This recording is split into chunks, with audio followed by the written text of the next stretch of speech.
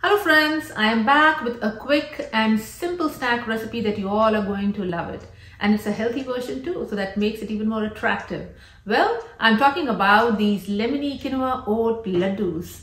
They are absolutely delicious and takes no time to make. So if you all are ready, let's head straight into the list of ingredients and then get going. So all the ingredients have been laid out and I am ready. Here I get started by squeezing the fresh juice of a lemon. Yep, we need 1/4 cup of it and it took me one large lemon to get to that. Next we'll start preparing the quinoa. So place the quinoa and the water in the cooking pot and add 1/4 teaspoon of salt. Give it a nice mix and we'll wait for the water to come to a boil.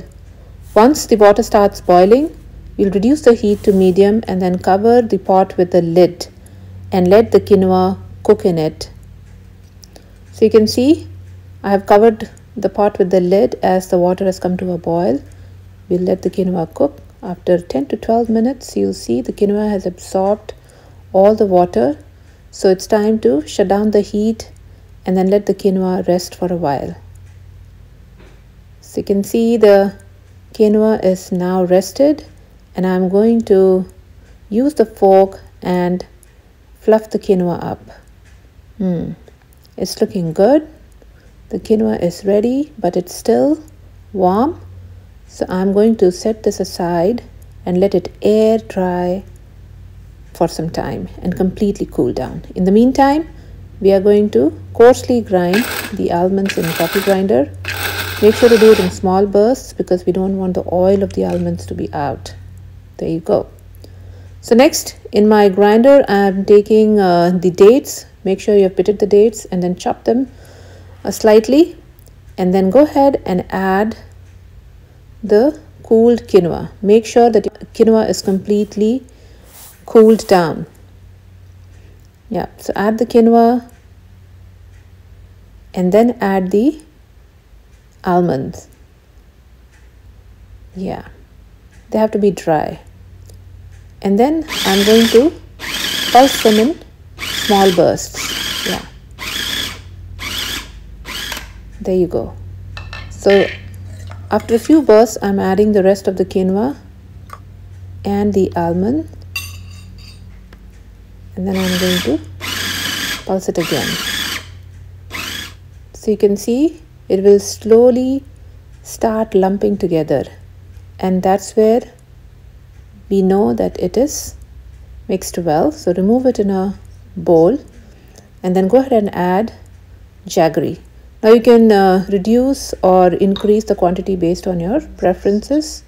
And if you want, you can also replace it with honey. Here I'm adding lemon zest and then the lemon juice.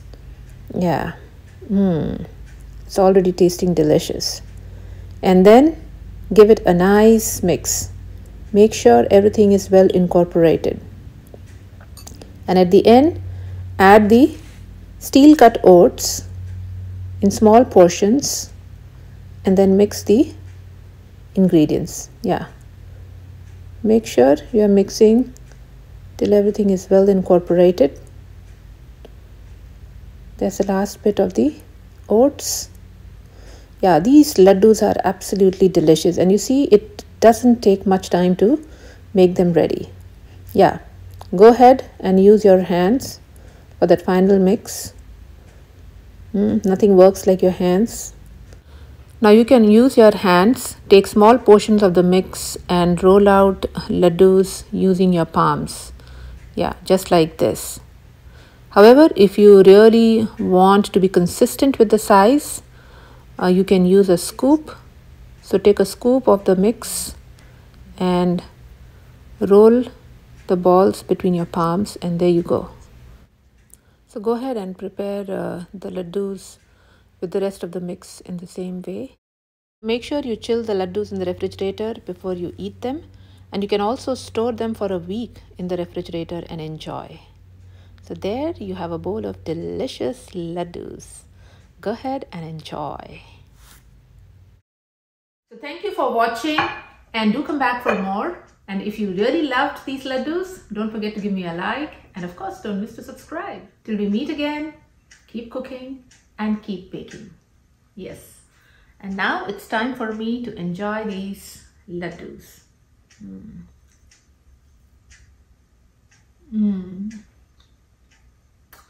They are so good.